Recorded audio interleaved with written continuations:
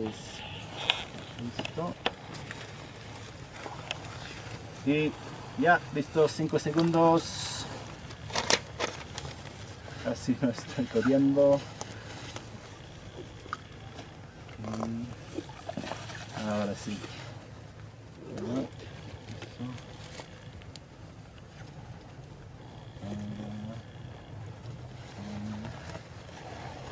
Ya, 27.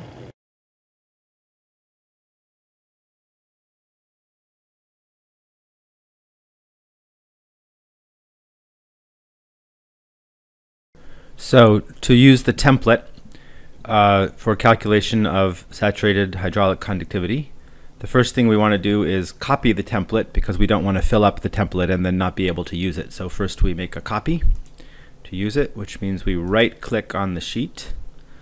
We click on move or copy. We find a place to put it, maybe after these templates that are in different languages. We always check create a copy here and we say OK. Then we have to rename it, and we'll probably give it a name like infiltration example. There we go. So that's good enough. Then the next step is we need to check here the diameter of the ring and the volume of water that we added on each addition of water to the ring. So 15 is actually correct. It's the same ring that we used in the field, 15 centimeter diameter, so we leave that one the same. 300 though we need to change because in the demonstration I just showed in the video we were just using 150 milliliter every time. And now you can see something changed in the graph, but we still don't have any data in the graph. But the next step is to fill that in. So we have these cells here for filling that in. So what we're going to do is each successive addition, we're going to give its cumulative time. So here, so the first one we have is it only took 5 seconds. So the first one is just 0 minutes. This is the minutes column, and 5 seconds in the seconds column. Then the next one was at 26 seconds. That's the cumulative time, so the total time since we started. 0 and 26 seconds was that one. Then we have 1 minute and 21 for cumulative time. Then we have 2 minutes and 46 cumulative time for the next one. And now I'll go a little bit faster.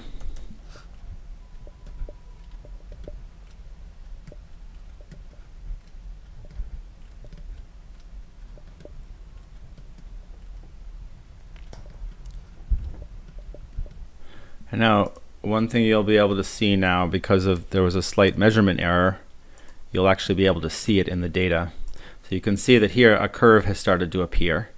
And then there's this jump, so this is probably some sort of a mistake, and in fact it is, because this last interval between 1553 and 16.7 is very short for what we've been measuring so far. So really, the end of this interval was actually 16 and 7. So what we need to do is we'll change this upper one, sort of get rid of the 1553. We just jump to the 16.7, and you'll see that eventually once I do the next interval, which is 18:42, 18 minutes 42 seconds, now you can see we get this smooth curve back again. Okay, now we finish up the last few. We have 21, and the end of the measurement in the field at 24:25. Okay, so now this is good. This is what we want to check. It won't always be this clean of a curve, but you often get this sort of a result where you have a curve that is really settling into a slope, and that's the slope that this other approach is trying to analyze. So now the next step is to analyze these data. So this grayed out graph is just for reference, and really what we want to look at is this graph where the variables have been a bit transformed. They've been divided by the square root of time and the other things, so you don't need to necessarily worry about all that. That's part of the method which is published in the article that's cited here and on the website.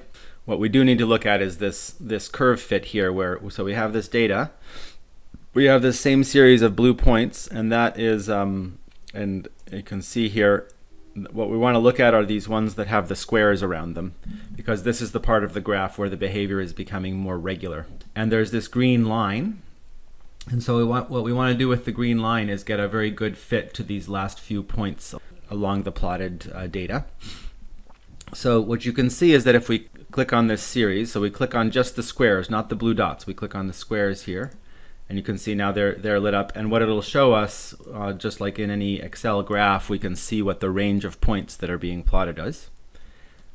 What we want to do is make this green line line up very nicely with these last few points. And one of the the reason why it's not fitting very well is that we have this 0 and divided by 0 at the end of the series, because we didn't measure as many points as would be needed to have this last data point. So what we do is we grab the corner here of this blue rectangle, we move it up. We also need to do it here so that everything works out. So now we have a much better fit because we're just looking at all the boxes that have the data that have squares or boxes. So now we can actually do even better though. So what we're looking for, this r squared number is a measure of the fit, and it can go up to 1. 1 would be a perfect fit. We don't expect that, but we can get actually quite close because this data is very linear. It lines up really well, especially on these last 6 points. So if we just look at those last 6 points, that will be, so if we drag this from above, what we can do is we'll just get, let's see, there's the last 6. Now it's messed up because we need to do these purple ones as well. So now you can see here we have a very good curve fit. We have 0.9951, very close to 1. And so that's good enough. It's very good for the beer can method. So now we can leave that. So we have this curve fit done. And what we're interested in here now is the slope of this line. So this y equals the slope times x plus a constant. We want this 0.2221 number. And you can see here, it says down below, enter the value of the slope from the fitted green line in the graph above. So this is the value b in the equation, and we're gonna change it because it's from some previous example, and we have 0.431 here. We need to change it to 0.0221. So we go in the cell, we click on this data, we say 0.221, there we go. The rest of this information is taken, this 75 is taken automatically from the diameter of the ring, just turns it into a radius. And then we have to be able to use in this equation. And then this is our saturated hydraulic conductivity, which we're estimating 0.0111 millimeters per second of water infiltrating, and that comes out to 40 millimeters per hour of estimated saturated infiltration or conductivity. So that's the result that we're looking for right there. We could compare that among different soils. If one last thing to mention is that this A star value, which is used in the equation, can also be changed for certain circumstances. So for most agricultural soils, so this includes even clay loams, sandy loams, other soils that are really in the medium texture range, we can just keep this value at 0.012. If we have a very sandy soil with noticeably rapid infiltration, we can change this to 0.036, a little bit higher. And if we have clay soils, so it could still be an agricultural soil with developed structure, aggregation, those kinds of things, then we can change it, make it lower to 0.004. If we have an extremely compacted clay soil, like a construction site or some other very compacted situation, then we can say 0.001, a very low value here for A star. But generally we just leave it at this 0.012.